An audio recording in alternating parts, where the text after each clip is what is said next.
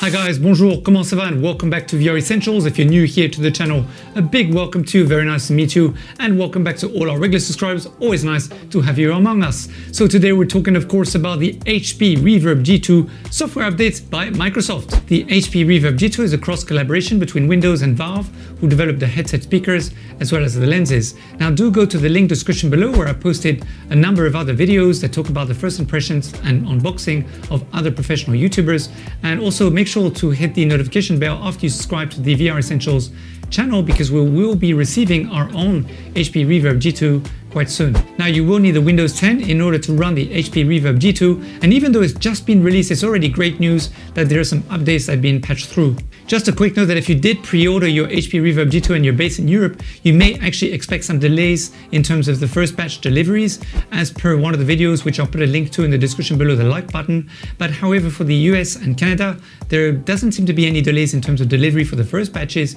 and also I've been told that for Asia, people are also going to start receiving their headsets pretty soon. So apparently HP have made some really good improvements in terms of the chromatic aberration. So this is basically some of the color leaking around the various different objects, so that the actual things that you see will be much clearer and not have any kind of halo kind of effects depending on where you look inside of the actual lenses. Another improvement that they worked on is actually the light leaking, but not the light leaking that comes from the nose, but the actual God rays from the VR headset itself. So for example, on the LCD displays, a green pixel can leak a little red, which when viewed through a lens can appear as ghosting, or even a magenta color. So basically a lot of this chromatic aberration and also light leaking or ghosting inside of the VR headset are really due to the fact that the circular ridges that are inside the VR headset lenses are actually the edges of multiple refraction points which guide light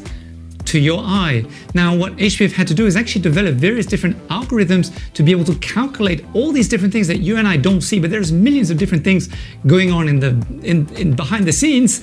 which basically adjust all these kind of things so that by the time we see the images in our eyes, everything has been corrected. Before we go, I just wanted to thank all those who went to vote and commented in the community tab where I had asked you which VR experience were you going to be using during Halloween. Go and check out the community tab to find out who won.